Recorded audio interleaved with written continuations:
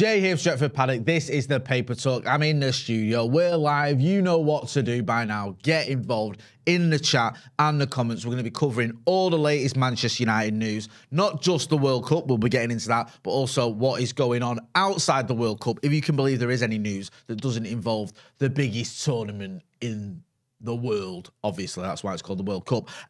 Straight away, some people in the comments, yeah, we are going to be talking about Cody Gakpo. We're also going to be giving you an update on Marcus Rashford's contract situation, a David De Gea update. There's some rumours or stories around Cristiano Ronaldo. Obviously, where would we be without that? So make sure you are all getting involved in the chat. Awal Zaman says, Messi. Yes, Messi's already off the score sheet, on the score sheet even, not off the score sheet, off the mark and on the score sheet this morning with a goal, a penalty against Saudi Arabia. VAR, inconsistent again. We saw that foul. I don't know if you've seen this, what's happened this morning. Saudi Arabian kid's got his arms around one of the Argentinian players. A penalty is given. Very similar, it seemed quite similar to the incident on Harry Maguire yesterday where a penalty wasn't given. So we seem to be having these same sort of arguments, discussions around consistency or inconsistency. Danny In says, morning, Jay. Jamie White says, morning, Jay. Happy says, good morning, Jay. Great to see this beautiful bald head. I'm presuming he means bald, but it might mean bold. It might think I've got a very bold head. Yeah, loads of people saying morning. Thank you. Tom Connell, well, Jay, looking fabulous, my man. Thank you, my brother. We'll get straight into it anyway because we've got quite a few stories to talk about. So we'll talk about Harry Maguire for starters, because Harry Maguire, it was a bit weird yesterday, wasn't it? I thought Harry Maguire had a good game. He hit the bar with that header. He set up Bukayo Saka for a goal. Just before, though, just towards the end, just before he came off, Iran got a goal and he looked a little bit sort of lethargic, didn't he? And then he had this incident where he got substituted. They were doing all these sort of, you know, touch your nose sort of things. It looked like he might have had a concussion.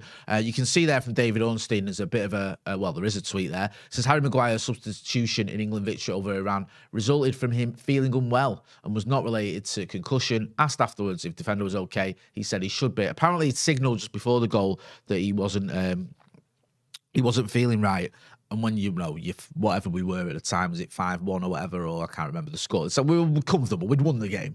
There's no point in risking him. So yeah, it'd be interesting to see what that is. Hopefully it's nothing too serious. It might have just been a little bit, I don't know, fatigue, dehydration. Who knows? I don't know. I don't want to start speculating. Obviously something wasn't right because he signalled to the bench and then they were doing all these tests. But at least we know it's not concussion, and hopefully he should be ready and back in the action for the game against the USA on Friday. Let us know in the comments what you thought about England, about, no, I know this is a Manchester United channel, so let us know what you think about, what you thought about the Manchester United performance. How do you think everyone got on? I thought it was a pretty positive afternoon, wasn't it, from a Manchester United point of view. We had Harry Maguire, obviously, playing well. Luke Shaw playing well. I think he assisted one of the goals. I think he assisted Jude Bellingham's goal. And Marcus Rashford coming on and within, what, about 20 seconds, it felt like, getting his first World Cup goal. So that was a positive one as well. So, yeah, from a United point of view, very positive. From an England point of view, if you care, some of you don't. England, obviously, with a big win on the opening match. So, yeah, looking good. I think we can all agree that the person responsible for that big win is Erik ten Hag. He's getting the best out of these United players, and that's what counts. Right, on the Marcus Rashford front, there's a talk of him getting a new deal. We know that Marcus Rashford, I think he's got, is it a year left on his contract? Something like that. And there was this talk of, will he get a new deal? Will Erik ten Hag or will the Manchester United offer him a new deal? You can see there, Manchester United plan to offer Marcus Rashford a new contract, even though they also have the option to extend his current deal by 1 more year. Yeah, last year, there was talk that maybe... Excuse me, there's some sort of alarm going off there, dearie me. Well, that's handy, isn't it? It seems as though the fire alarm is going off. So... I don't know what's going on there. Joe's gone to have a look. Obviously, you can hear that. It is absolutely horrendous. Fire,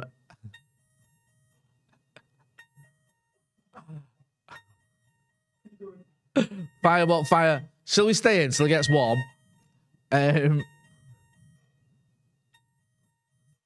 No fucking good sense. Get out, Jay. There's a fire. Jay's on fire.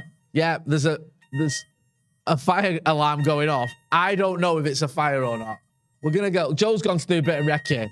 So hopefully it won't be anything too serious. It might be that we have to evacuate. If we do, if we have to cut this short, we'll come back a bit later on. We'll do one at 12 o'clock or something. Because obviously I don't want to put you guys through all this. Hopefully we'll have an update in a minute as to what is going on. Because that is doing my head in. I can't imagine what it's doing here. Joe's back here. What's the script? What's the latest? There seems to be a fire in it. On this going off and everyone else is evacuating the building. Everyone's evacuating the building. So Joe's there. We might have to evacuate the building. We're going to have to evacuate the building, right? So we're going to cut this short. We're going to come back. We'll do another one at midday. We'll bring Joseph in. Me and Joe will have a little bit of a chat at 12 o'clock or something. Hopefully that'll have ended. Just a short one this morning. Thanks to everyone who got involved in the chat and the comments. When we come back at 12, we'll go through some of the other stories that I had to talk about. We'll go through the the Cody Gakpo story. Yeah. Brings back memories, that. We'll go through the Cody Gakpo story. We'll talk about Marcus Rashford's contract. We'll talk about David De Gea's contract. And we'll talk about potential suitors for Cristiano Ronaldo. But we're going to cut it short there. Make sure... Oh, no, we're not. Yes. As you were. As you were, thankfully. Fire alarm's burnt down. Ethan's put the fire out. Thank you, Ethan, to the rescue. Hey, he's the hero we all needed. There you go. Just a normal Tuesday morning in Stretford Paddock Towers. That was exciting, says Mangoa. Yes, it was. Happy says, be safe, lads. Thank you. We are safe. We're all right. Right, where was I? Marcus Rashford, his contract. Yep.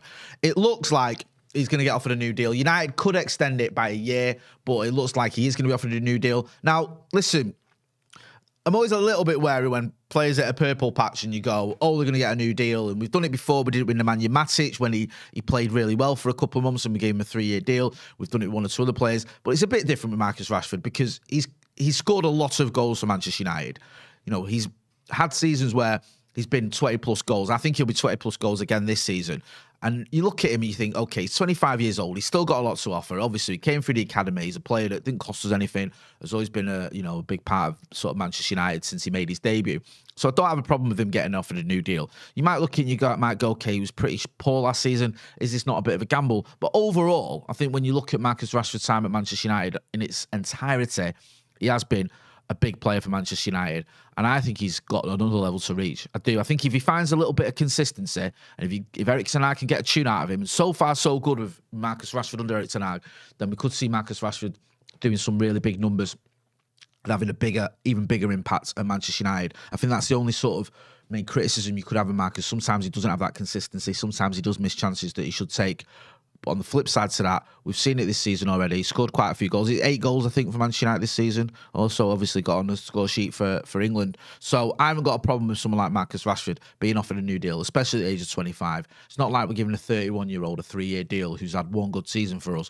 We're giving a player who's been here, since came through the ranks about 2016, was it? Around then. And, has shown this season that he's back to his best, hopefully as well. We can see even more from him. So, yeah, let us know in the comments what you think about that. A new deal for Marcus Rashford. Just on that front, does it say how long the deal is?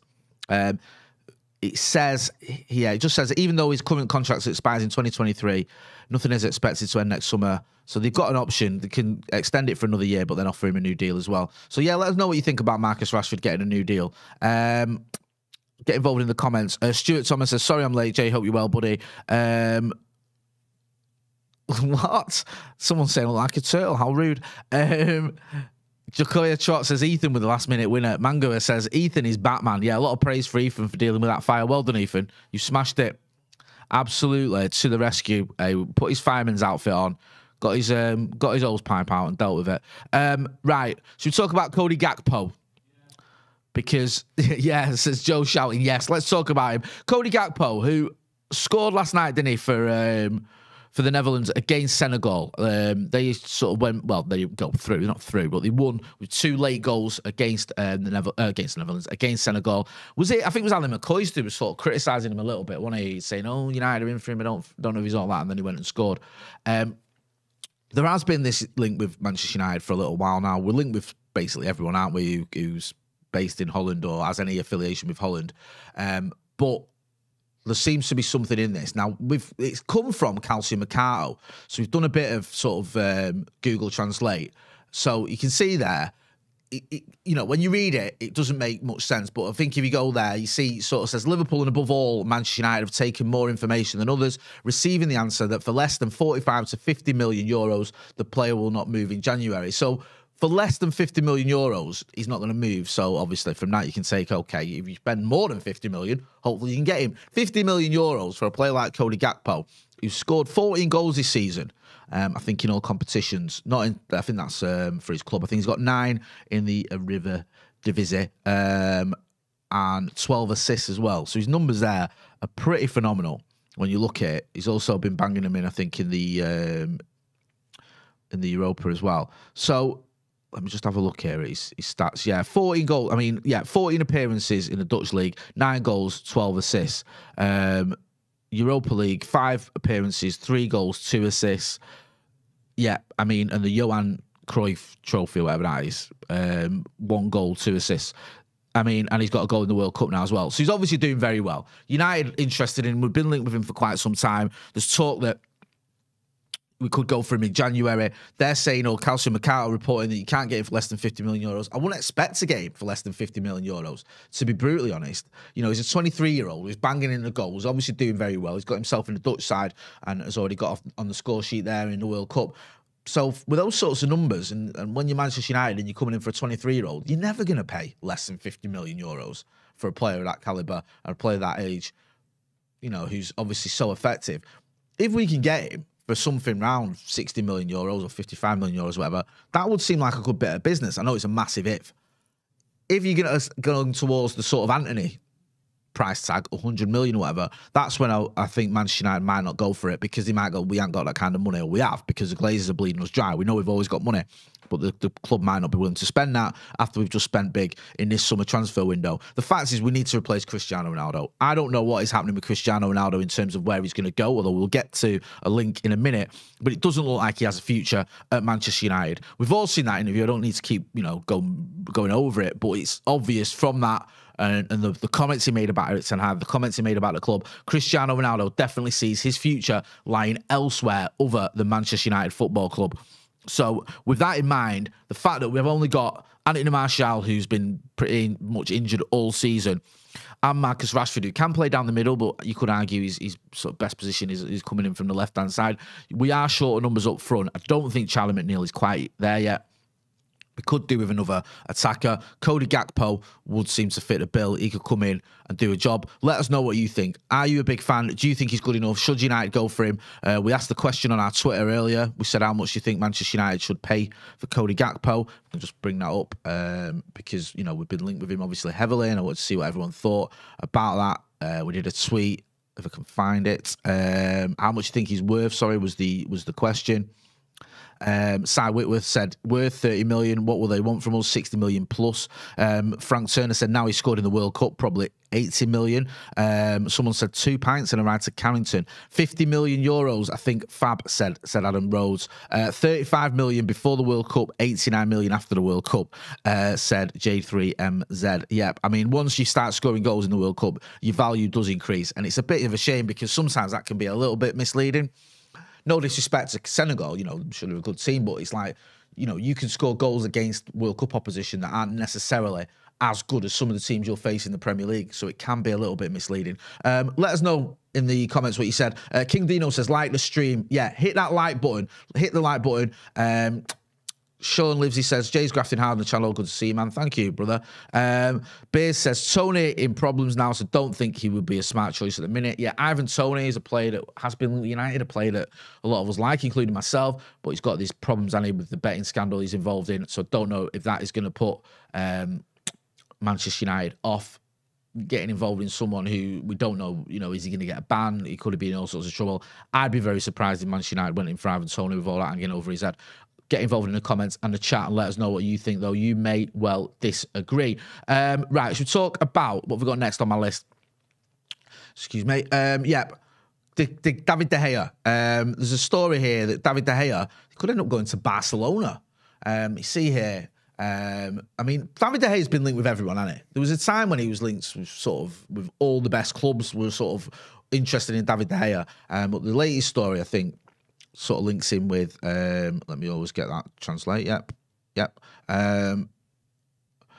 As you can see there, a real whirlwind, which would also concern Ter Stegen and De Gea. The former could end up at Bayern Munich, while the Spaniard is on the radar at Xavi's Barcelona.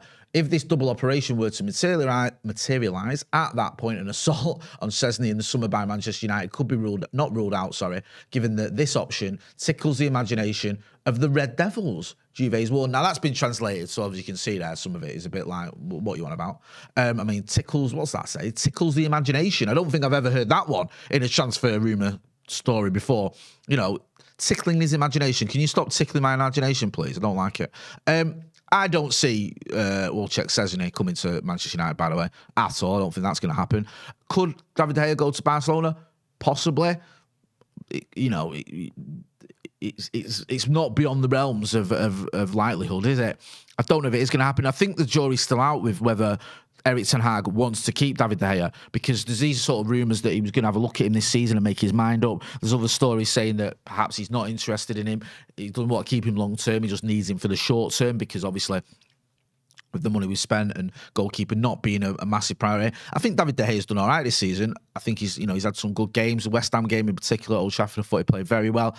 I think there's still slight question marks of whether he is commanding enough of his area and also good enough of his distribution to be an Erik ten Hag player. We'll have to wait and see, but I wouldn't be overly surprised if either happened. I know that sounds like sitting on the fence, but if David De Gea signed a new deal or was stayed at Old Trafford, we're hearing that he would be willing to take a pay cut as well. That wouldn't surprise me. You think, okay, that's not like what is going on? How has this happened that a player that's won Player of the Year, whatever, 4 times, whatever it is in 6 years, has signed a new deal at Manchester United? Also, though, if Erik ten Hag was to say, do you know what, he's not for me, he doesn't quite suit my style, move him on and bring someone else in, again, would that be a shock?